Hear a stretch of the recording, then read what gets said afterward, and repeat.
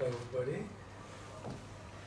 Apologies that I haven't bought any packaging, and this is totally different from what you may have thought of today.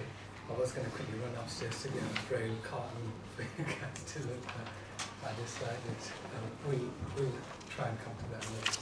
But just a question I want to throw out, you might know now, but you can just nod and say yes or no. Does anybody know what tabla is? No. Okay, thanks.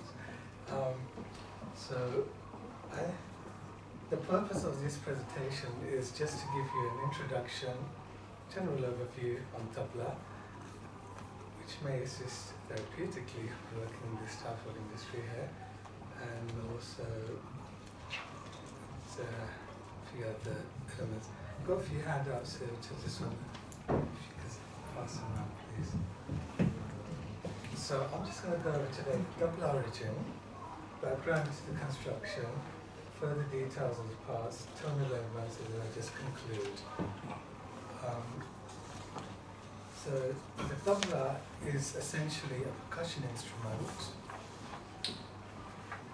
Little story here. The student asked the tutor, why is it that the tabla consists of two drums? Around the 13th century, it used to be one drum, but it was quite cumbersome to play. So therefore, it was split into two, and the tabla was born. Coming on to the background to the construction,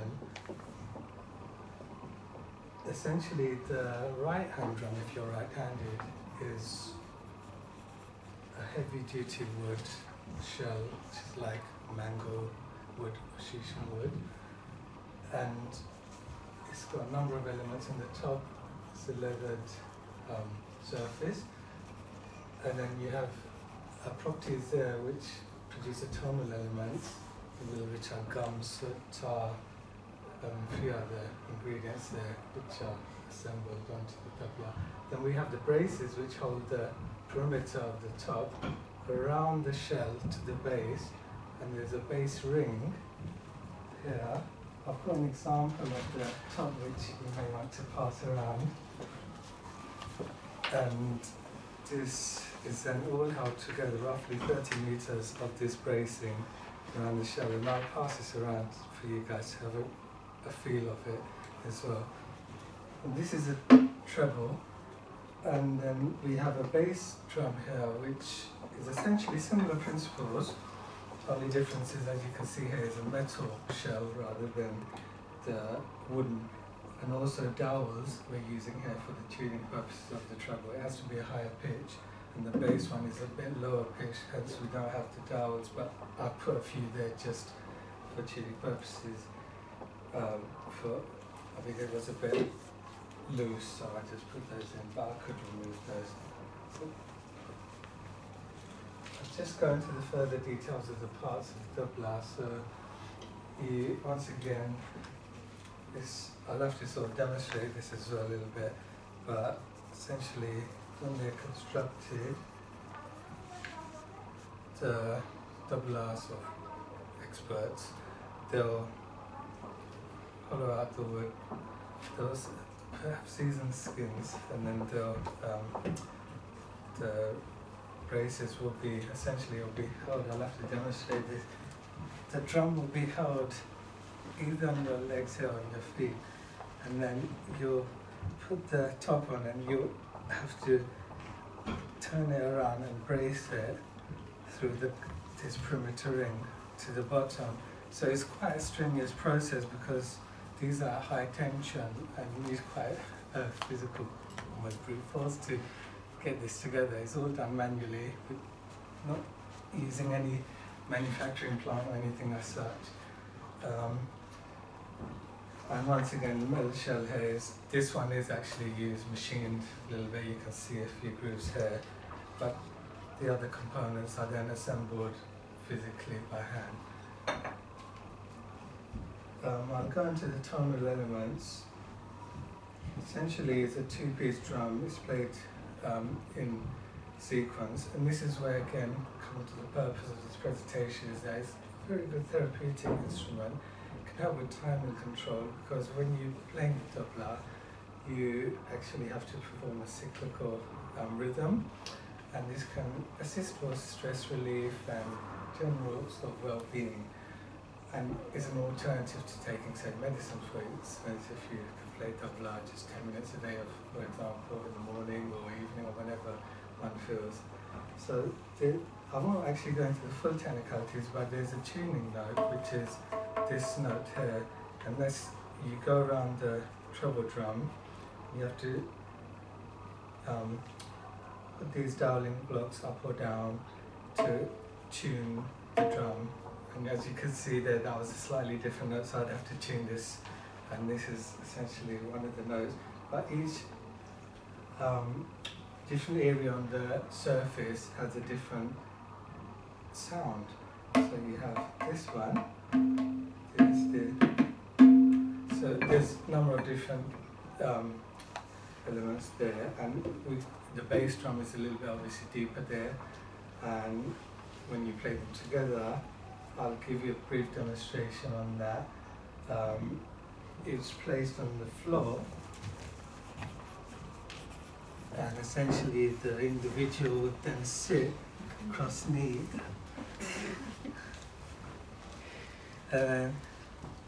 So they would actually place this drum quite comfortable to them.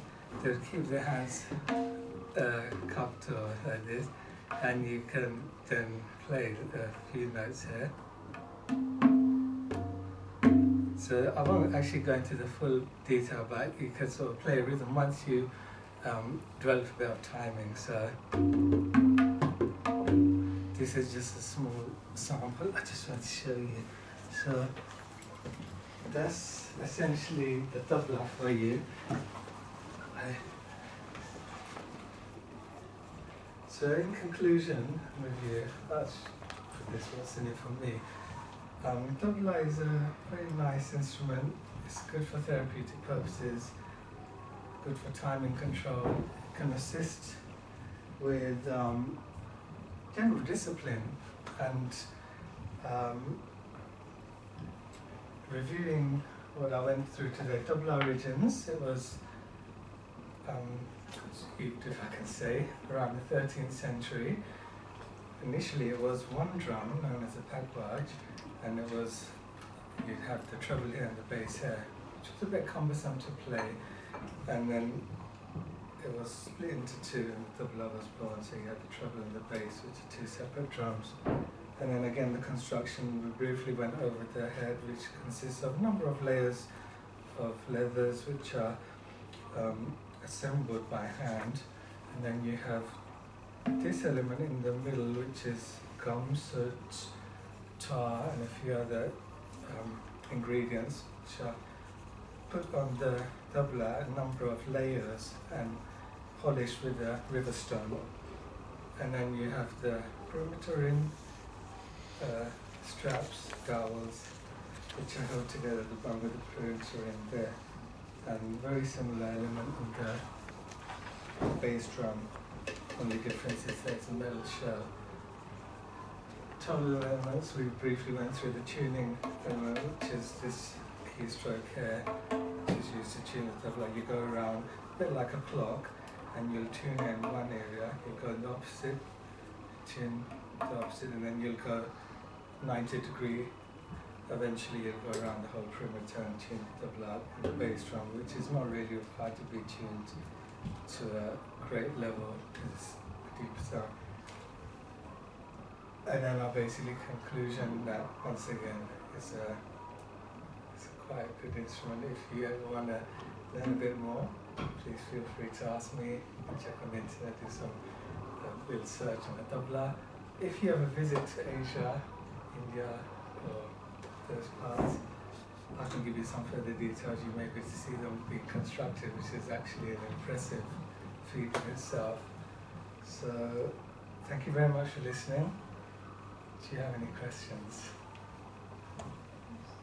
You know, when you said it would help with therapeutic conditions, what type of conditions? Well, me personally, I would say when I'm sometimes stressed, like I say stressed, I don't take too much medication as such. Well, I don't take any medication. So I believe the tabla in the morning at a certain time, it just is a different type of activity, and it's not too loud as well, so it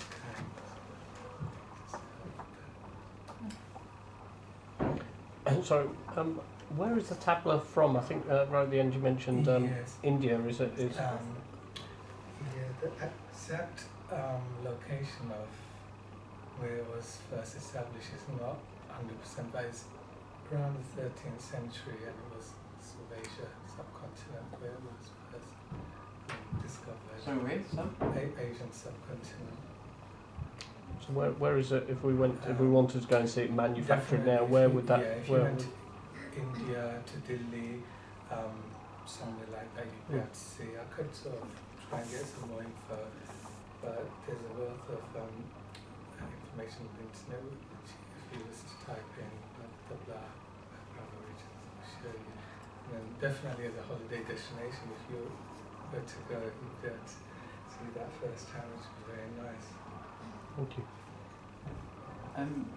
Sorry, I didn't see your hand. No, please do go ahead. I was just wondering, how did you get into Tabla? It was just very I just went I went abroad to India, and I saw it's being constructed. So I just discovered I've got some relatives out there, even in subset of Karachi as well. There's a place that they've constructed.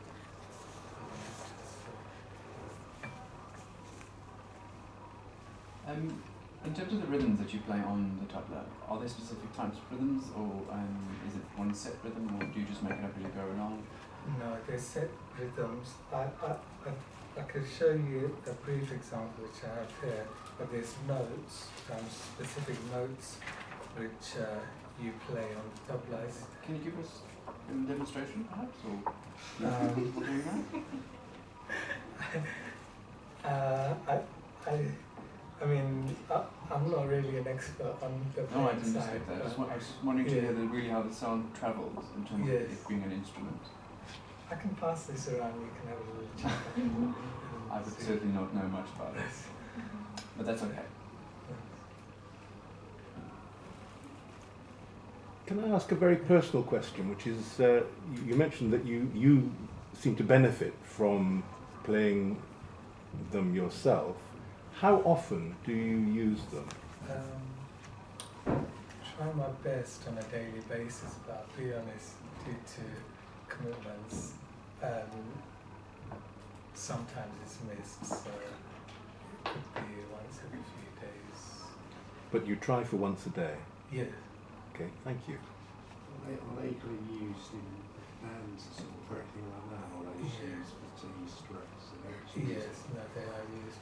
I could have, sorry, I didn't bring in could have brought a small demonstration for you to hear, but essentially in either modern or classical music, you hear tabla as well.